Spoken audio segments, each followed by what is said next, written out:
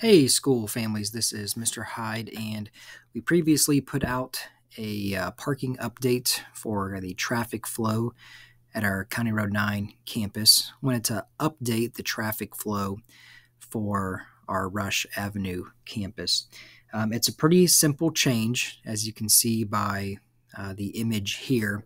All we're really doing now with first through third grade gone is making the front door uh, a K5 door, so that would be the main parking lot, and the back door over by the preschool wing, that will be our K4 parking lot loop.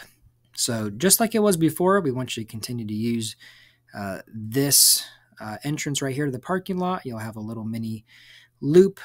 Pick your kiddo up, and then you could exit on out. I'll say a few notes. All you see K4 is pretty much the same. Loop here around, pick your kiddo up, and you can exit out. A few notes on this. Make sure you have your name cards out again. And